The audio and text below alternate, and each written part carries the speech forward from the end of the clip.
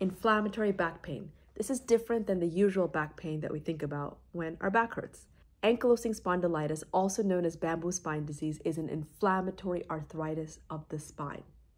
The vertebrae of the spine fuse together, kind of looks like the stick of a bamboo. Ankylosing spondylitis, which affects millions of people worldwide, about 0.5% of the world population. Seen more often in men, seen more often in young people, usually between the ages of 17 and 45. It has to be taken care of early so we can minimize problems later on. Why is it so important to talk about this condition? One word: misdiagnosis. Amongst autoimmune diseases, there is a lot of misdiagnosis. Ankylosing spondylitis really is up there. Usually when we look at medical textbooks and who could get ankylosing spondylitis, we think of a young Caucasian male, possibly with a genetic test positive called HLA-B27. What happens if you're a young Chinese woman or an older Black woman or none of these? Could you still have this condition? Absolutely. But the pickup is much more difficult if you don't hit all the check marks, which is why it's so important to talk about, because there are people right now, today, that are going to the wrong specialists and clinicians because they don't realize what they actually have is inflammatory back pain and not the regular wear and tear back pain that we think about.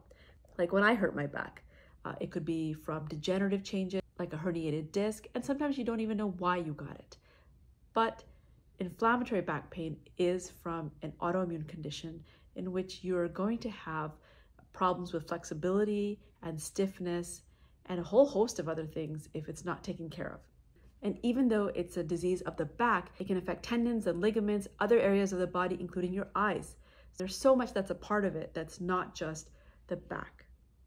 And what it usually is when you're waking up in the morning, you're feeling really stiff and it takes a while to kind of get moving. Exercise tends to help it. And so do medications like anti-inflammatories, what we call NSAIDs. And we're going to get to that in a few seconds because there's some things that you must know about this condition. Number one, ankylosing spondylitis is associated with some other factors. Smoking, have a higher BMI, body mass index, or being overweight, more associated with high cholesterol, high blood pressure, osteoporosis, vertebral fractures. Yes, low bone density, because again, it's an inflammatory disease. It's not just a regular, I have back pain. This is inflammation working away at your bones. So yes, there's a higher chance of osteoporosis. Something else that's really come to attention in the last few years, though, for ankylosing spondylitis is that there's a higher risk of hip fractures.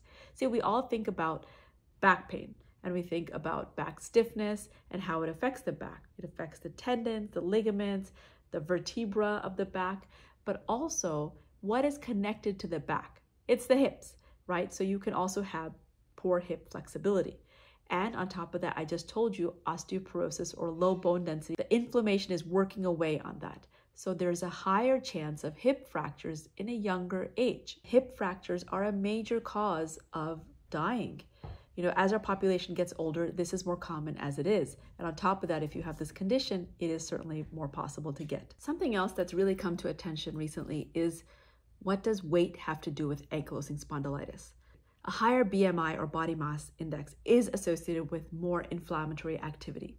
And we don't know if it's really the disease itself or the fact that we consider fat to be inflammatory. And so is that what's causing the inflammation? Either way, we want the medications to work. If you're going to take the medications, it's good to keep a healthy BMI so that they actually work for you. Exercise. Okay, this is a big one for ankylosing spondylitis. All rheumatic diseases, we suggest exercise. However, in this one, it's particularly important because it is actually something that modifies the disease process. People do better with exercise. This is a long-term disease. You want to maintain as much flexibility as you can, not only in the back, also in the neck and your other areas, right? There are people that can no longer look from side to side or down or up when they have ankylosing spondylitis if they haven't been getting treatment or it hasn't worked adequately. And also, what type of exercise do we want? There actually has been studies on this, and in a recent one, there was 30 volunteers in the study, and in one group, it was spinal flexibility exercise, and the other group was spinal flexibility exercise plus aerobic exercise. Guess which one did better?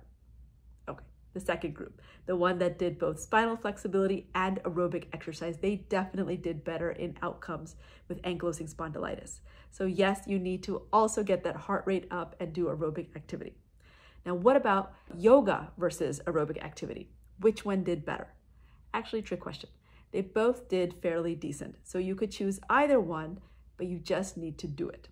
Now, there was a Chinese study in 2020 that actually was really interesting. It was a wearable study where they were given a device to wear to see if that would help with movement and flexibility and exercise. Because, as they put it, not everybody can make it to big medical centers and do weeks and weeks of physical therapy. They have lives. So why not do it at home with a wearable device? What happened? It worked. People did better when they were using these wearable devices and doing their own exercise. But what was preventing them from doing all the exercise? It was a lack of time, a lack of energy, and a lack of willpower.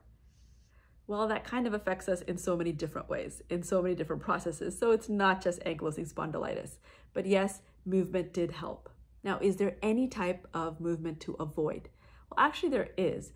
What's important in ankylosing spondylitis is to avoid kind of jerking activity or too much loaded pressure, for example, on the neck. Like you may not want to work for a moving company and carry heavy boxes because that could perhaps affect your neck flexors and your spine more. So not the best job for ankylosing spondylitis. Another one was, I remember when I worked in New York City and I would have all these cab drivers as patients, and I would just think the stop, start kind of movement, especially in a place like New York City, is not really good for somebody who has ankylosing spondylitis, because imagine how much it affects the neck. Or if you're doing a high impact exercise, a high impact sport, like for example, tennis or basketball, it's not that you can't do them, it's that it's a little more risky when you have ankylosing spondylitis because the inflammation can be at the tendons and ligaments. If you're in full remission and you want to give it a try, that might be better than somebody who is really not having good control of the disease and then they want to go out and try all these sports. Probably not the best thing. Lower impact like yoga, tai chi, badminton, those might be a little bit better. But if somebody is a high intense sport athlete and they are well controlled on these drugs, it's a risk balance, and I have people like that, and they try to do everything else in their life to control these factors like lifestyle, diet, exercise, along with the medication to see if their ankylosing spondylitis does better. And they often do just fine. What about the diet? Right? Food is so impactful. How about in this condition? Well, I would say we have much more diet studies in other rheumatic illnesses than we do in AS. The gut microbiome. It is an area for study in so many diseases because there has been thoughts that there's a connection between what you eat, how your gut is processing it, recognizing it, and what diseases may manifest because of issues between your gut and your body. Now, what did they see in AS? There was a study, it was average size, about 200 patients, and they took 100 ankylosing spondylitis patients and 100 healthy controls. And they collected stool samples for all of them, and they kept them frozen. They took them immediately, froze them, transferred them to a lab facility, froze them again until they were evaluated. And they found that Bacteroidetes was the most represented class in these samples, but it was also the most represented class of bacteria in normal samples. So they definitely have some of the same, but there were differences seen. Gut microbiome in ankylosing spondylitis is different than those of healthy controls. Now, is it the disease that has made it different, or was it different to begin with and therefore you got the disease? There are still a lot of questions to be answered. 2024, a Turkish abstract has been published where they used the Dietary Inflammatory Index on 21 people, ages 19 to 64. They believe, according to their evaluation, that a diet containing omega-3 fatty acids and monounsaturated fatty acids, which presumably have anti-inflammatory effects, can help improve disease activity in ankylosing spondylitis. Is this going to pan out in a larger trial, randomized controlled trial? Well, I hope so, but we don't know that data yet. Another study reported on fiber and ankylosing spondylitis, and they found that an increase in fiber consumption decreased the inflammation in AS. Dietary studies are hard to do though, because there is often recall bias along with other biases. For example, if you were asked, what did you eat yesterday or last week? You will try your best to remember, especially if it's for a study, but you may not remember everything accurately, or it could be that you may not prefer to tell everything accurately. Either way, there is bias, so it's really hard to do diet studies. So we need to see them replicated on a larger scale. There is a spot of good news.